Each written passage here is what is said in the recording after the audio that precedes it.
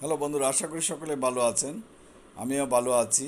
আজকে যে বিষয়টা নিয়ে আলোচনা করব সেটা পুরুষ প্রজননতন্ত্রের কিছু অংশ, যেগুলো টেস্টিস বা সেমিনাল বেসিক্যাল এবং ক্ষেপণনালী বাস ডিফারেন্স ও প্রস্টেট যৌনাঙ্গ নিয়ে গঠিত, সেই সম্পর্কে আলোচনা। ডাক্তার জহির স্যারের ফার্মেসি ব্যবস্থাপনা ফার্মেসি সার্টিফিকেট রেজিস্ট্রেশন পরীক্ষার বইয়ের পৃষ্ঠা নাম্বার 95, যেখানে পুরুষ প্রজননতন্ত্র সম্পর্কে আলোচনা রয়েছে, সেই সম্পর্কে আলোচনা করছি। এখানে প্রধান কয়েকটি যৌনরোগ, গনোরিয়া, সিফিলিস বা এইডস এই সম্পর্কে বলা আছে এবং প্রজননতন্ত্রের কাজ সম্পর্কে বলা আছে। এবং প্রজনন উল্লেখযোগ্য রোগগুলোর মধ্যে রয়েছে যে ইউরেথ্রাইটিস পৃষ্ঠা নাম্বার 96, ইপিডাইডামিস, প্রস্টেট গ্রন্থির প্রদাহ এবং প্রস্টেট গ্রন্থি বড় হয়ে যাওয়া বা প্রস্টেট ক্যান্সার, এই সম্পর্কিত আলোচনা রয়েছে। আমরা জানি যে পুরুষ প্রজননতন্ত্রের যে বাহিরের অংশগুলা কি কি থাকে, ভিতরের অংশগুলো কি থাকে। বাহিরের অংশের মধ্যে থাকে পেনিস এবং ইউরেথ্রা, প্রস্টেট, আপনার ইপিডাইডামিস ডাক্ট, ভিতরে থাকে যে প্রস্টেট গ্ল্যান্ড, তারপরে আপনার সেমিনাল বেসিক্যাল এবং আপনার কাউপার্স গ্রন্থি, এইগুলো আপনার থাকে। সুতরাং পুরুষ প্রজননতন্ত্রের সবচেয়ে হলো যে কী রোগ হয় এবং কি রোগগুলো নিয়ে তাদের আসে এবং ঔষধগুলো কি প্রয়োগ করার প্রয়োজন পড়ে। অনেক সময় সিপ্রোফ্লক্সাসিন বা সেফ্রাডিন অথবা সিলডিনাফিল, অ্যানালাফ্রিল এবং টাডালাফিল ইত্যাদি ঔষধ ব্যবহার করার প্রয়োজন পড়ে।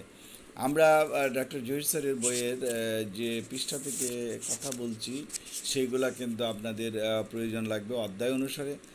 ওষুধগুলো নিয়ে কোথায় বলা আছে সেইগুলো যদি আপনাদের জানা থাকে তখন আপনারা বলতে সুবিধা হবে। পৃষ্ঠা নাম্বার 202। আবার লাস্টে স্যারের বইয়ের শেষের দিকে যদি আপনি যান, সেখানেও বিভিন্ন সিস্টেম অনুসারে আলোচনা রয়েছে যে প্রস্টেট গ্ল্যান্ডটা কোথায় রয়েছে বা সেখানে কি প্রয়োজন পড়ে। যেমন অনেক সময় এক্স রে করার প্রয়োজন পড়ে বা লয়ার অ্যাবডোমিনাল আলট্রাসোনোগ্রাফি করার প্রয়োজন পড়ে, সেগুলো কিন্তু আপনার জানা প্রয়োজন। আরেকটা জিনিস আপনার প্রয়োজন পড়ে যে সেখানে যদি পাস সেল যায় বা পুজ যায়, তাহলে সেই পুজেরও কিন্তু টেস্ট করার প্রয়োজন পড়ে।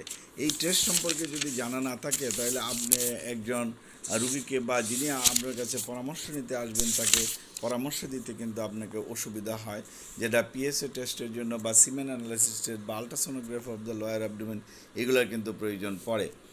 আপনার যে অংশগুলো সম্পর্কে আমরা বলেছিলাম যে ডাক্তার জহির স্যারের 498 পৃষ্ঠা, সেখানে রয়েছে যে পেনিস বা ইউরেথ্রা এবং স্ক্রোটাম, এপিডাইমিস, বাস ডিফারেন্স এবং ইন্টারনাল অর্গানের মধ্যে আছে prostate, ejaculatory drug, seminal vesicle. রোগের মধ্যে আমরা আগেও বলেছি যে গনোরিয়া, সিফিলিস, স্পার্মাটোরিয়া এবং ইম্পটেন্সি, ফাইমোসিস এবং প্রস্টেট অফ এনলার্জ, এগুলো থাকে। ওষুধের মধ্যে আমরা এর আগেও বলেছি যে প্রস্টেটিক ফ্লুইডের জন্য ফিনাস্টেরয়েড বা আপনার ফ্লাভক্সেট থাকে। অ্যান্টিপ্রোটোজল ড্রাগের প্রয়োজন হতে পারে, মেট্রোনোজল বা ওয়ানিডাজল, হরমোন, ইস্ট্রোজেন, প্রজেস্টেরন ইত্যাদি প্রয়োজন হতে পারে।